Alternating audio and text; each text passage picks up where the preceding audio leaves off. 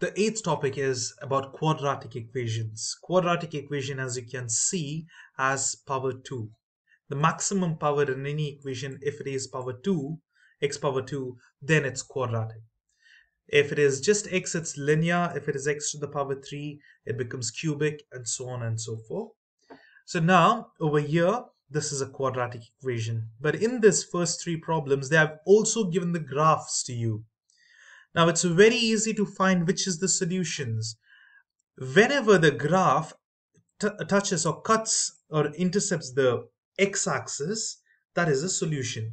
Now see over here, it touches the x-axis. This is a solution. This is a solution. Over here, there's only one point. This is the solution. But what about over here?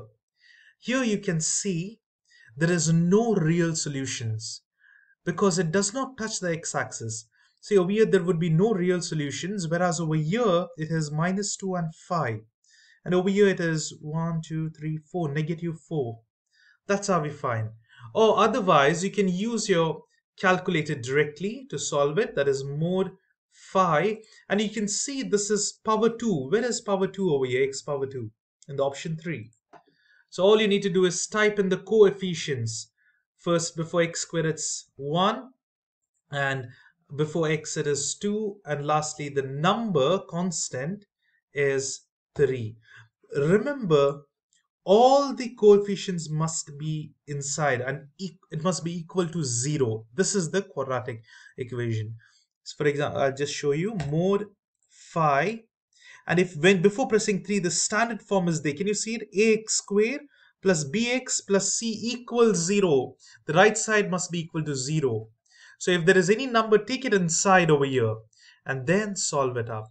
So it is simple 1, 2, and 3, and the answer over here is not a real number. You can see there is a solution with I. I is imaginary number, it's not real. So we don't have proper solutions. Whereas let's try the next one.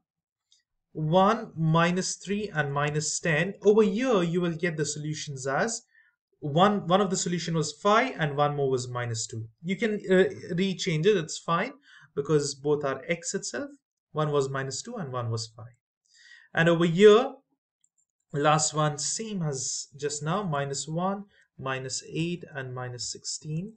And now we get -4 only. See, you can see that's only x because there's only one solution. In the other case, it was x1 and x2. So this is how we can easily solve.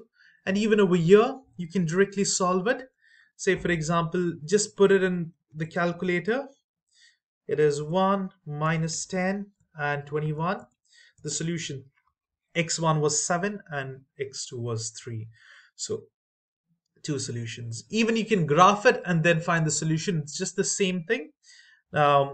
Either ways, the main thing, the solution over here is 3,7. So this is how we do it. This is to find the equation directly. So this is your answers. So you will have many answers. If it is graphing, we will use the graphing method, which we generally do. There are various graphing methods, either the table method or from the solutions, or even using calculator, you can easily find the points. So it's up to you. Now, similarly over here, you can directly put it in the put it over here. Say, for example, let me do this. Mod phi 3. It'll be 1, 2, and 3. Again, we got an imaginary number. That means there is no real solutions. Whereas all the other times, if you say, see over here, if you put this, you will get proper answers. So it's very simple and easy. Do it by yourself, then check the solution over here.